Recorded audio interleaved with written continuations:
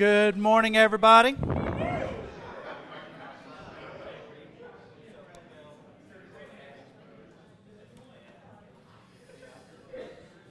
Good morning one more time.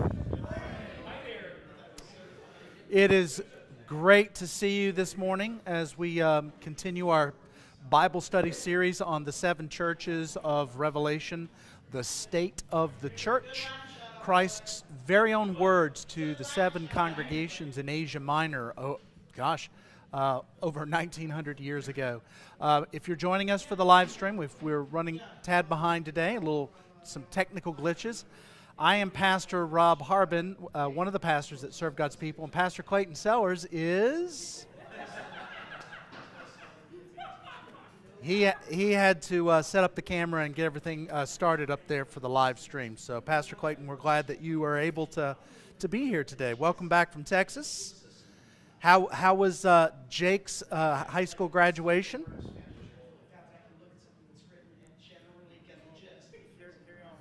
Okay, I got. He's not dressed.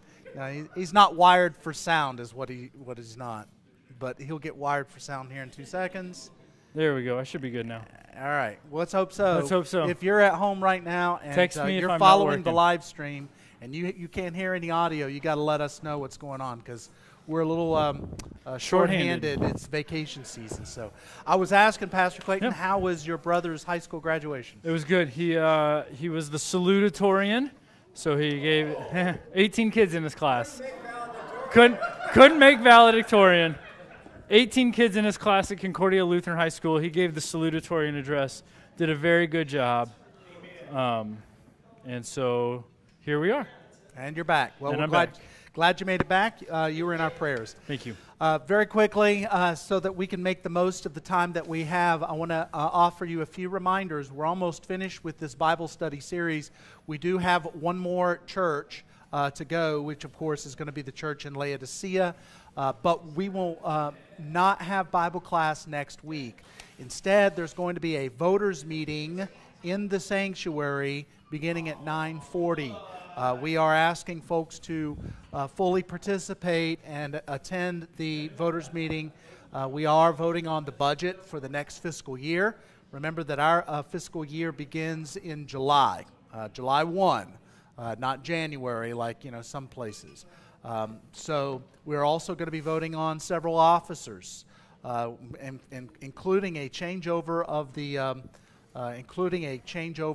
president of the chairman of the congregation. So we might as well say thank you, Ed, right now for serving over this last term. But he will be stepping away, and you'll be voting on some new officers. So please attend, be informed of what's going on in the life of the congregation. Both pastors will be there. Yeah. So there you go. All the more reason to come and just join us. At any rate, with the live stream class, if you have any comments or questions, let us know. The pastors have our phones. And quick reminder, keep your comments here in the room concise, or your questions concise, so Pastor Clayton can repeat them. All right. So if you'd bow your heads and your hearts with me, let's begin with a word of prayer. O Holy Spirit, on this Pentecost Sunday, we are mindful of your presence among us as you promised to be through the Word and the sacraments. We thank you that you first came down upon the New Testament church and these visible, audible signs and wonders. And you come among us in great miracles by giving us the gift of faith, which is a miracle itself. We ask that you would enliven and enlighten our faith today as we study the Word of God, and that you would bless our conversations as always, that they would be pleasing in your sight and edifying to all who are a part of them. All of this we pray in the matchless name of Jesus Christ. Amen. Amen. All right, so a few reviews. In fact, quite a bit of material was covered last week, and in our review, we discovered that in Philadelphia, for the first time, there does not appear to be any what? No complaints. It was all commendations for the church in Philadelphia. And then the normal pattern is that God would offer, Jesus himself would offer complaints and then commendations. We know that there was persecution going on in the life of the church in Philadelphia, and the teaching point was that if you keep God's word, opposition will be unavoidable. Opposition will be unavoidable. Again, this is all by way of review. And this is something that we've seen over and over and over in the congregations, these 7 churches. There was a quick comfort that Christ offered to the church in Philadelphia. In verse 8, Jesus mentions an open door. Now, we learned, or were reminded, Scripture interprets Scripture. And so what we did was we did a little exploration in Scripture of what doors are mentioned, and we were given 2 options. Option 1 was the door of what? Who was here? Salvation? Yeah, it's the door of salvation, right? And option 2 was the door of opportunity. Right, very good. Those of you helping us out with our quick reviews. There was the door of salvation and the door of opportunity. Very likely, which door is Jesus referring to in the church of Philadelphia? A door of opportunity, right? An opportunity for ministry. And we used the illustration, if you recall, when COVID struck. Pastor Clayton, you weren't here, but I wasn't.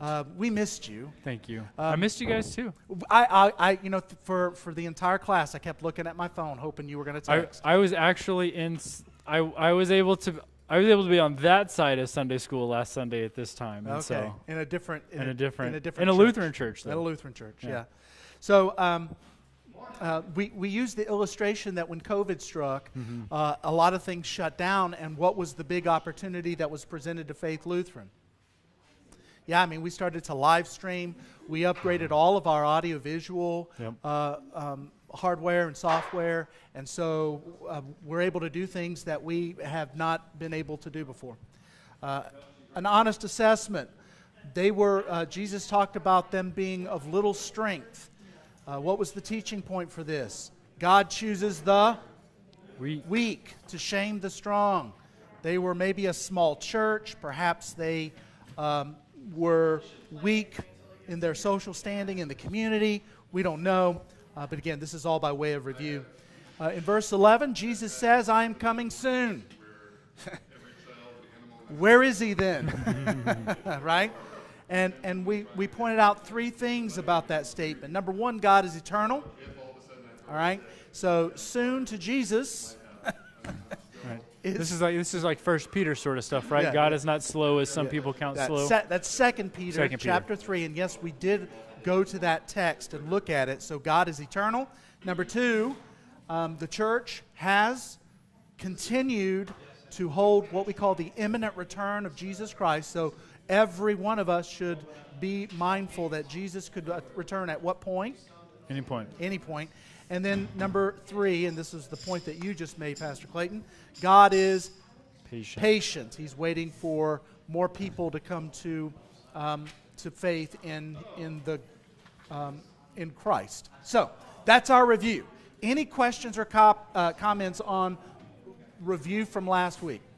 And I know if you weren't here, you feel like you just had your face attached to a fire hydrant and we opened it up on you, but that's just the way it goes. So now at least you have the notes from last week. All right, so let's get into the class for today, which means you need to turn in your Bibles to Revelation chapter 3, and we're going to look at verse 7. And we're going to read through that one more time. I'll read because I know Pastor Clayton may have to be dealing with some technical stuff here in just a second. So, to the church in Philadelphia, this is what Jesus says. To the angel of the church in Philadelphia write, these are the words of him who is holy and true, who holds the key of David. What he opens, no one can shut, and what he shuts, no one can open. I know your deeds. See, I have placed before you an open door that no one can shut. I know that you have little strength, yet you have kept my word and have not denied my name. I will make those who are of the synagogue of Satan, who claim to be Jews, though they are not, but are liars, I will make them come and fall down at your feet and acknowledge that I have loved you. Since you have kept my command to endure patiently, I will also keep you from the hour of trial that is going to come upon the whole world to test those who live on the earth. I am coming soon. Hold on to what you have, so that no one will take your crown. Him who overcomes I will make a pillar in the temple of my God. Never again will he leave it. I will write on him the name of my God, and the name of the city of my God, the New Jerusalem, which is coming down out of heaven from my God. And I will also write on him my new name. He who has an ear, let him hear what the Spirit says to the churches. All right. So covering some new material, let's go back to verse 7. How does Jesus refer to himself in verse 7?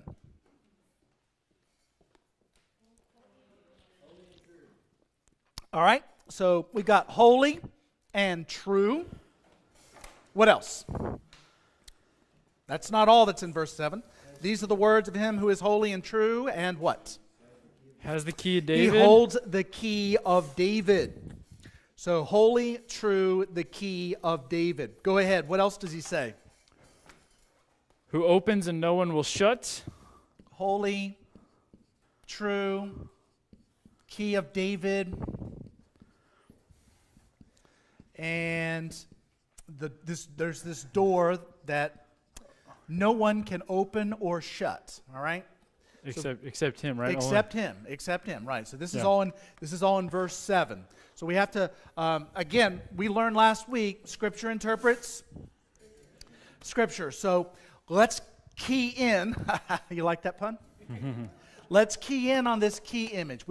It is of interest that we have two parallel images in this Revelation text. Yep. We had the door last week. Today we're going to talk about the key. Yeah. What is the key? And how do keys show up in Scripture? So, what comes to mind when you hear the word key? Door. All right, we already got that, John. That's kind of John, we got door. What comes? You lock or you unlock. You got basically two options with a key, right? What happens if you lose a key? You're out of luck. You're in trouble, right? It's bad news, right? Where do keys show up in Scripture? Pastor Clayton, any key passages come to mind? Jesus gives to Peter the keys of salvation, right? So let's look at Matthew chapter 16. This is a very, very famous passage, made famous by the Pope in Rome. Yeah, because the seal of the Pope is two keys, overcrossed keys. If you know anything about the Roman Catholic denomination, the Pope's seal, his official seal, has two overcrossed keys, and it's based on this text, Matthew chapter 16, and we're going to hopefully correct the bad theology here on that. But so Matthew chapter 16, if you look at verse 19, this is what actually. We should start at verse 17, shouldn't we, Pastor? Yeah. Would you mind reading that? Yep. And Jesus answered him, that is Peter, Blessed are you, Simon Bar-Jonah, which means son of Jonah, for flesh and blood has not revealed this to you, but my Father who is in heaven. And I tell you, you are Peter, and on this rock I will build my church, and the gates of hell shall not prevail against it. I will give you the keys of the kingdom of heaven. And whatever you bind on earth shall be bound in heaven, and whatever you loose on earth shall be loosed in heaven. Then he strictly charged the disciples to tell no one that he was the Christ. All right, so what are the keys to the kingdom that Jesus is talking about here? Any thoughts? Pastor Clayton, what do you think? No, so if we look at... so building the church, and then Jesus talks about what you bind on earth will be bound in heaven, and whatever you loose on earth shall be loosed in heaven. And I think, and you've got it mentioned here, John 20. We're going to go to that in just a second. So it's sins. It's the forgiving or not forgiving people their sins. That's what the keys that have been that were given to Peter to build the church was the authority to forgive sins. So this is interesting. Now, this doesn't jump out right away in this text, does it? It just talks about binding and unbinding binding and loosing. What's bound on earth will be bound in heaven. What's loosed on earth will be loosed in heaven. And so again, Scripture interprets. So we have another text that gives us more information, and that will be John chapter 20. So you want to turn now to John 20. If you were wondering if Jesus gave these keys to Peter alone, this is the text that kind of clarifies that for us. Remember, we don't take one passage in isolation without the whole counsel of God. And that means all of Scripture. So in John chapter 20, Jesus makes a resurrection appearance to the disciples, and this is what he says. Pastor Clayton, would you mind reading that? Yep, and 19. 19. On the evening of that day, the first day of the week, the doors being locked where the disciples were for fear of the Jews, Jesus came and stood among them and said to them, "Peace be with you." When he had said this, he showed them his hands and his side. Then the disciples were glad when they saw the Lord. Jesus said to them again, "Peace be with you. As the Father has sent me, even so I am sending you." And when he had said this, he breathed on them and said to them, "Receive the Holy Spirit. If you forgive the sins of any, they are forgiven them. If you withhold forgiveness from any, it is withheld." All right. So, if you forgive, it is forgiven. If you withhold forgiveness, it is withheld. So these two passages, folks, they go together. You cannot look at this conversation without looking at both texts. In Matthew chapter 16, Jesus uses the whole key image, binding and loosing. But here, he basically gets a little bit more explicit. He says it's to forgive or to withhold forgiveness, because that's what it means to lock the door of eternity or to unlock the door. What is the key? The key is, thank you, Jeff, the wonderful children's message answer, the wonderful Sunday school answer. It sounds like a squirrel with a bushy tail, but it's Jesus, right? That's correct. It is Jesus and the forgiveness of sins. So who is Jesus giving this to? Now, this is the big debate that has taken place over the centuries. Right. Luther, 500 years ago, before that, the Church of Rome said that this was just to Peter, that these keys were given to just Peter, and that Peter was, by Jesus himself, made the first pope. Sort of, yeah. That's what the Roman Catholic Church has said in retrospect, right? So if you go back and you look at the church history, we've mentioned some of this stuff on our Wednesday classes. There were 5 seats, 5 SEESCs. There were the bishops over areas. So there was Jerusalem by honor, right? Even though Jerusalem was a backwater. There was Jerusalem by honor. There was Alexandria. There was Constantinople, Antioch, and Rome. And they were all of these bishops of these places, these sees, these popes of these places were equals. And it wasn't until the Roman Empire began to fall and Attila the Hun starts to come down, and there's some other theological controversies that these other bishops start to sort of default to the authority of Rome. And they're like, hey, Rome's still kind of a thriving sort of a place. What do you think? And then they started following. And so in retrospect, the Roman Catholic Church has said, see, the Bishop of Rome has always been the leader of the Catholic Church, of the Universal Church. But the point that you're making is, in the first 400 years of the ancient church, it was not Rome. It was not Rome.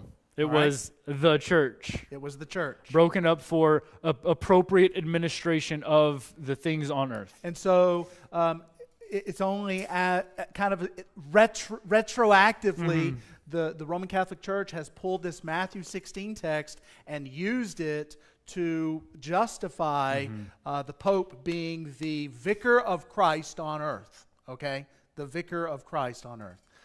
Now, we won't go into any more commentary on that, except to say Luther comes along and he course corrects.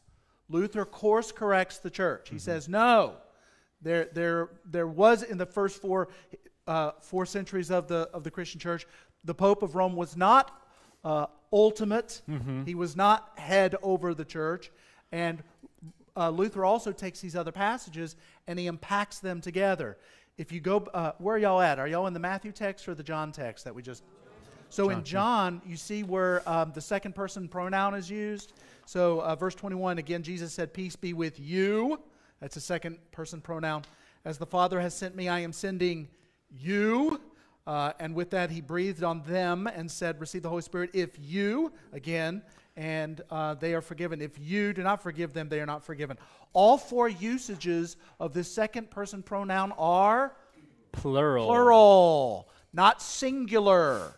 In other words, he's not saying you, Peter, or you, John, or you, James, or you individually. He's talking to you, y'all. Yeah, there you go. It's y'all, okay? Jesus. So if you want to, go ahead and take a pen or a pencil and write y'all into all four of those yous.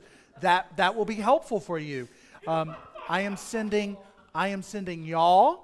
And if y'all forgive anyone their sins, they are forgiven. If y'all withhold that forgiveness, it is withheld. Right. So this is what we call the church. We call this the office of the keys. All right? Now this is a very important conversation to be had. Who holds the keys of David? Jesus, right? The key of David, and now, of course, we've got the image of David being mixed into this, right? Why David? He's the greatest king. Jesus is the greatest the son king of David. of Israel's history. I talk about this enough. You should know this, but during David's reign, Israel was the superpower. Okay, I can't emphasize this enough. King David ruled all the way from what is present-day Iraq, okay, the Tigris-Euphrates, the entire Fertile Crescent, from the Tigris-Euphrates all the way down the Levant, down to the Nile River, which was the key boundary for Egypt. David ruled all that because he defeated everybody he ever went up against. Right. Well, the Lord had given him rest on all sides. On all sides. So the Egyptians were, they were suppressed in some way. The Assyrian nation hadn't really been a thing yet. They hadn't really come to power yet. And so David ruled all of this. And kings literally paid tribute to David and to the Israelites. So that's why it's called the Key of David, this great and mighty kingdom that the Israelites longed to see again, right? This is one of the reasons why they missed Jesus being the Messiah, right? They wanted Jesus to carry a sword and to lead them in battle and to have this superpower, to restore this superpower status to the Israelites again. And when Jesus came and said, put your sword away. Yeah. He who lives by the sword will die by the sword. Right? And then Peter takes out his sword and cuts off Malchus's ear. It's always fun until somebody loses an ear, right? My mama taught it. It's always fun until someone loses an eye, but you have to change it just a little bit. Interestingly, in the Gospels, on Palm Sunday, the crowds cheered Jesus as the Son of David. Is it the 10 lepers or just the lepers that cry out from a distance, say, "Have mercy on us, Son of David"? Son of David. And so it's That's interesting. in Luke 17. Yeah, it's interesting who calls Jesus the Son of David and who doesn't call Jesus the Son of David. And so they recognized that they wanted to see in Jesus the second coming of David. That's who the Messiah, in essence, was supposed to be. Right. And so they missed it. And so that's why Key and David get put together in this context. It's a powerful kingdom, all right? So, I guess we have to start off by saying, whose keys are these? Who owns the keys? Christ. Jesus does. Christ. These are Christ's keys. But who has Jesus entrusted the keys to? The church. The church. So that's the teaching point. Jesus has entrusted the keys of the kingdom to the church, not to the Pope. All right, this is a big difference between the Roman Catholic denomination and the Lutheran Church Missouri Synod. Right. We have a different understanding of this text. Yeah, and it's more about the power to forgive sins than it is about organizational structure, right? That the Pope withholds this power, and the Pope has it, and he doles it to the archbishops, and the archbishops give it to the bishops, and the bishops give it to the priests, and then the priests hold on to it in the local parish, right? And so it's this top-down doling out and restriction of the forgiveness of sins. There's no scripturally mandated way to organize a church except around the forgiveness of sins and the offering of the sacraments, right? And so it's not the structure, it's the power, I guess. It's the power that the Pope claims. Authority. The authority. There's a difference between power and authority, okay? Difference between power and authority. If you drive down here on the interstate and you see these Dodge Ram Hemi trucks, and they have a lot of power, right? You see these muscle cars, but they all slow down when they see the little highway patrolman on the motorcycle. Why? Because he's got the authority. Because he has the authority. So there's a big difference between power and authority. Yeah, the guy in the muscle car has power, but he doesn't have authority. Yeah. And so this is a very, very important point to be made. And the church has this authority, okay? And it is of interest that it, as you say, it's not top. It is sort of kind of top down because Jesus gives it to the church. You actually are stewards of the keys. All right? I don't know if you're aware of that or not. You have the keys. You apply the keys in your life.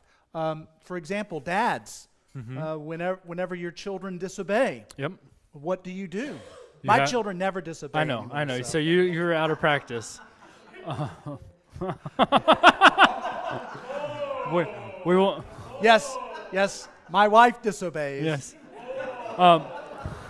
She said it. She said it. She said it. She said it. It's on record. Go ahead. So fathers. So fathers apply this law and gospel. Fathers and parents too, right? But fathers and parents, they withhold and they bind and they loose. And you know this. You know that if you have an obstinate child, that you got to bring the hammer down until, I bring it until they cry. I got to know that it works. It's a 0 to 60 thing in our house. No, I know what happens. You break them until they say, "Saint Anne, I'll become a monk." Right, that's right. So parents have this authority to help children see the errors that they've made, right? To see how they've violated the rules of the house or the authority of the parents, and then to apply the healing balm of the gospel to say, hey, we're on the same page here. We both understand you have done wrong, and look at me. As Jesus has forgiven you, I forgive you. And this is an important thing to do with your children and your grandchildren. And in relationships. Any relationship. Yeah. So I've been reading Robin. But it goes along with the priesthood of all believers. You are the priesthood of God. You are a holy nation, a chosen people, precious and holy to God. And because of your access to the Father through faith in the Son, you can apply these keys. Yeah. Hold your thought. I'm holding it. Warren, you had you were I passed you over at least once. I think you answered it. My question was, well, when do you not forgive? What's the example of not forgiving? So the question is, when do you not forgive? So let's just move down on the study guide real quick. What are the two options that the church has? All right? You either what? Forgive or don't forgive. Or you withhold forgiveness. I think I would prefer you to use the biblical image and not, to not forgive. I think it's withholding forgiveness. It's not that you're not forgiving; you're withholding it. And I think it's subtly different. The church has the authority to forgive or not, or withhold forgiveness. Now, who do you forgive? The child who's in tears over their mistake. Right, who just cried out, "I'll become a monk." Right. All right? So you forgive the person who's broken. Who has forgiveness withheld? The child who remains like, you know, if we're using if we started with the example of children, right? The child who is in the middle of a temper tantrum, the child who's refusing to have a reasonable conversation. I have been known, it hasn't happened in a long time, I've been known to just shut the door. Open the door, "Are you ready to talk?" And they fly off the handle. This has only happened once, and it just stuck in my head. They fly off, and they're not ready to have a conversation. Shut the door. I'm withholding that forgiveness. And then when they're ready to have that conversation, even still, I'm not going in there ready to just say, I'm going in ready to say, "I forgive you," but I got to make sure that they understand that what they have done has violated the rules of the house, or whatever the situation might be. So that's the withholding of forgiveness. Now, we got to apply this out. The word we're looking for, the key, is repentance. Is a person repentant or not repentant? Right. A contrite heart, O Lord, right? Yeah, and the contrition, we have to be very careful with contrition. Contrition is just part of the story, all right? Contrition, people can be sorry they got caught, right? You know what I'm talking about. There are lots of people who are sorry, they're contrite, but it's only because they got busted, all right? But true repentance is to not only be contrite, but to turn away from the sin. All right? And so that's the key, repentance or unrepentance. And if there is someone in the life of the church who is living outside of the boundaries that God has established, all right, what are those boundaries? The Ten Commandments, sure, yep. The law. That's the easiest way, yep. The easiest way to talk about it is the law. We have the law. We have the boundaries God has established. You live outside of those boundaries in unrepentance, forgiveness will be withheld. All right? If you're willing to repent and willing to come back, turn away from sin and come back within the boundaries God has established, forgiveness is dispensed. That's how this works. This is the way God has worked with His people from the beginning of creation. Now remember, we talked about this a few weeks ago. What does God really want to do? Wants to forgive. What's his opus proprium? His proper work. Forgiving sins. He wants to forgive. That's his desire. Just like the dad wants to forgive the child. He's looking for a reason to forgive the child. But unfortunately, not everybody responds to that. And so this is the difference between law and gospel. And this is what the keys are. Jesus has these, He is this key, and He has dispensed it to the church. Now, what does the church do with the keys? What do you do with the keys? Phil, say it. You entrust them to the other office of the New Testament church. There are two offices. You got keys. I got it. I have the key. So I have a truck. It's yours. And you can start that truck from right here. You could. Wow, that's pretty awesome. I hope I don't push any wrong buttons. You won't. You'll be all right. Does the truck self-drive? No, Will it just drive off the parking lot? It doesn't do that. All right. That'd be kind of cool. You know, you can have a little monitor here. It's very it's like playing a video game. It's like a very Dick Tracy sort of thing, right? It is. Dick Tracy is awesome. Oh yeah, I'm driving out of the parking lot. I'm going to go pick up. Anyway, so the keys. So the church entrusts the key to the office of the holy ministry. And, of course, that is the rightfully called pastors of the church. What we do is we hold on to the keys and we administer them publicly. So at the beginning of every worship service, when you confess your sins, what does the pastor say? By the power invested, something like that. In the stead and by the command of my Lord Jesus Christ, I forgive you, right? As a called and ordained servant of Christ, I forgive you all of your sins. And a lot of denominations have a problem with that. There are a lot of churches that do have a problem with that. I had someone, this was years ago, he visited Faith Lutheran, and he never came back. And when I had the follow-up conversation with him, he said that he did not believe that one man could forgive over a congregation like that. No one has that authority. I pointed out John chapter 20, that Jesus is the one who dispenses these keys to the church, but that did not seem to work. Scripture did not seem to work for him. So right, because it's not our forgiveness that we're announcing, that's right? That's correct. But because we're in as much need of forgiveness as everybody, right? More, perhaps. As pastors, we're fallible, and we certainly have clay feet, and my wife will tell you that. But the bottom line is the bottom line is that if a pastor should take a call to another congregation, what does he do with the keys? Leaves it He back. returns them to the church, and then the church seeks a rightly called individual to fill the office of the holy ministry and gives them the keys. But the keys belong to the church, and you have to remember that. They're not the pastor's keys. They're the church. Well, they're Christ's keys, and he entrusts them to the church. And so it's not to one individual that we're talking about. All right.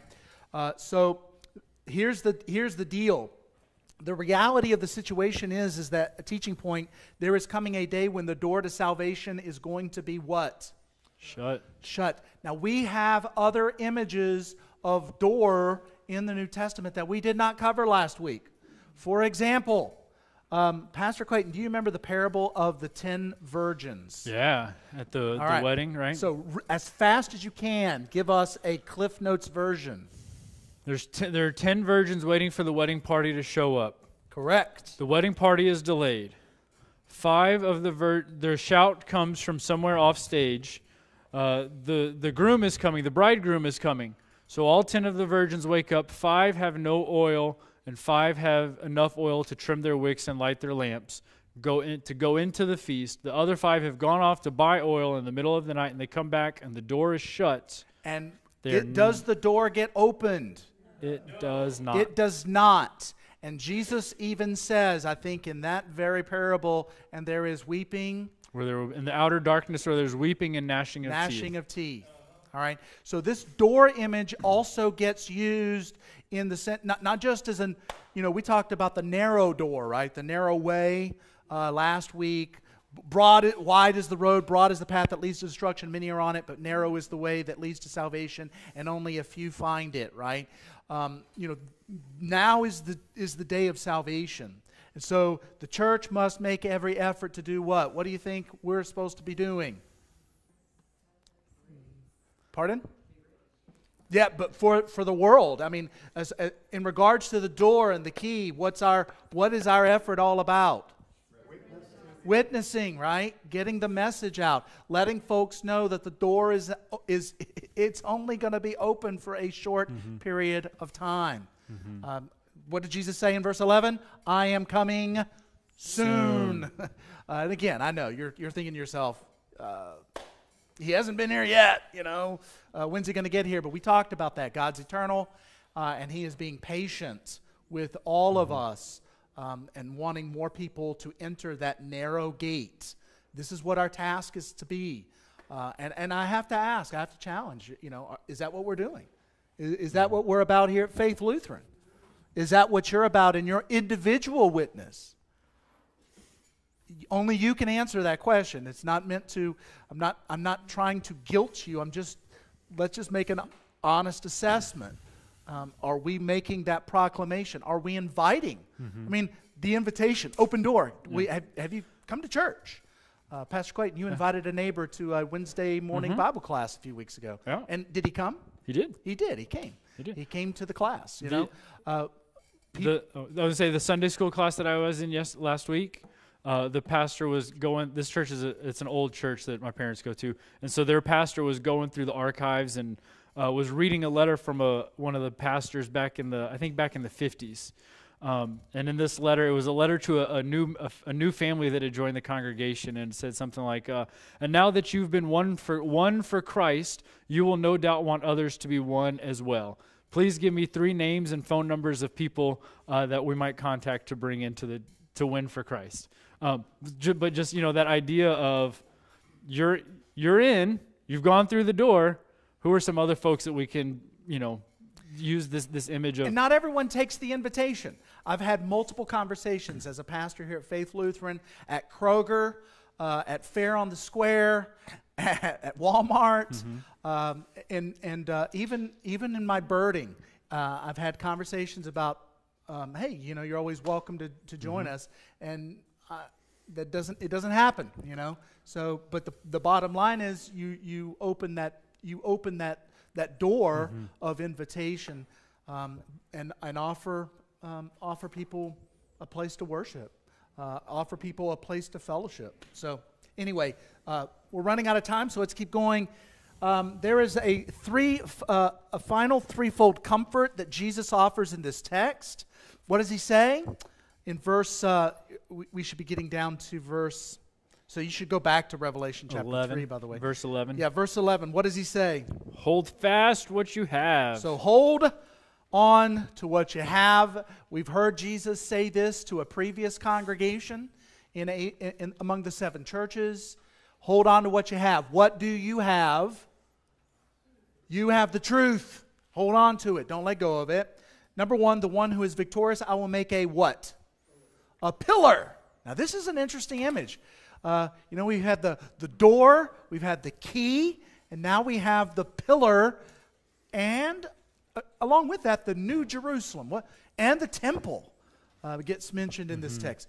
What famous pillars are there in the Bible? There's the pillar of Lot's salt. wife. Oh my goodness, Maria. I'm sorry. You're right.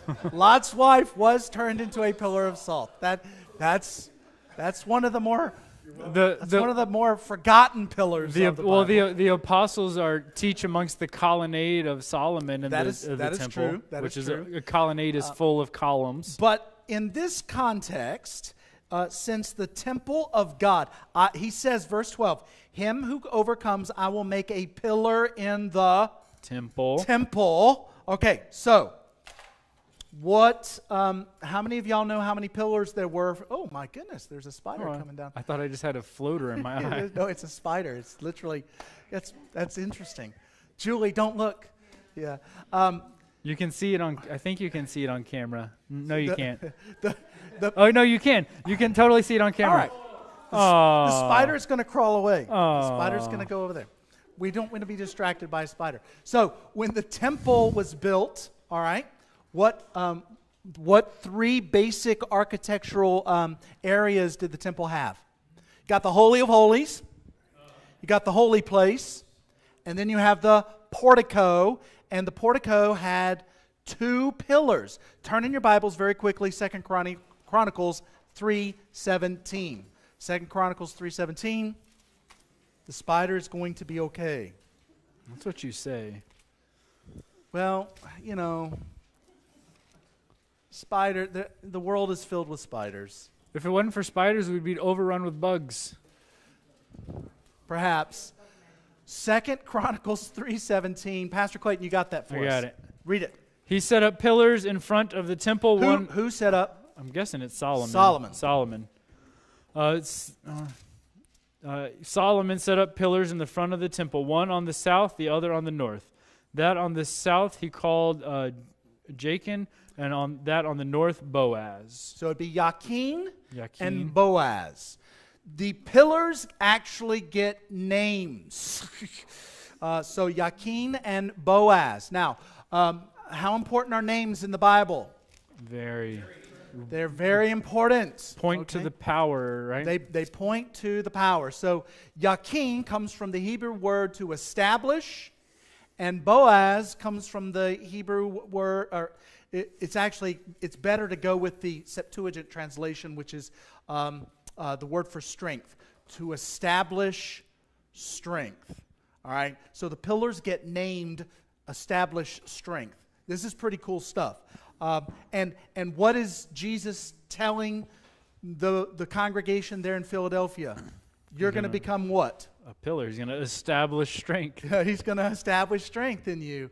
You're going to become a pillar of faith. And this is so significant because geographically and historically, Philadelphia was prone to earthquakes. In AD 17, the entire city was destroyed, leveled, and they rebuilt it, right? Why would they do that? It's like, yeah, we can have that conversation in a lot of different contexts. But nevertheless, this is an image of strength, especially in the face of so much shakiness in the world. I have to ask the question, how do you see the world today being shaken to its core? War. I mean, we got, who expected that? Did anybody expect that? I mean, I don't think anybody was expecting Putin to go into to Ukraine. I really wasn't. Not for 100 days like this. No, this is nuts, right? How else is the world being shaken to its core? Pardon? Yeah, I mean, yeah. One of the consequences of current events is that we're looking at a coming famine in certain parts of the world. What else?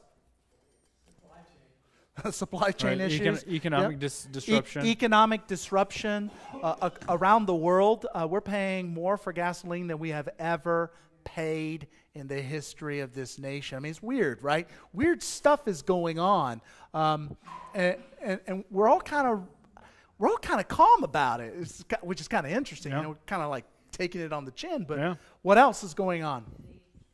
Disease. All right, disease. What about morality and there are people openly calling for it to be legal to rip babies out of wombs. They're calling for it to be openly legal to rip babies out of wombs. It's sad, isn't it? Mm-hmm. Well, yeah. California, they just passed a law so you can kill a baby up to 28 days after. What can you? So was said that did they pass the law? Or they're So we're being told. I haven't vetted. If you're out online, I haven't vetted this source. Okay. But at least proposed legislation in California to kill a child up to 28 days after birth. That's again, we're talking about the world is being shaken to its core. We need to have a rock. We need to have a place that we can go when everything is shaking and falling apart. Where do you go? What is your strength? What is your security? Is it your retirement portfolio? We scoff at that one right now too, right? Don't look at it. Is it your possessions? Is it your relationships? Is it your job? Is it your status? You know, where do you go? Is it that one person in your life who is your be-all and end-all? Mm-hmm. I mean, what if all of that is taken away? Where will you go? Where will you seek strength, and security? And all that will be taken away. And Chris, you're absolutely right.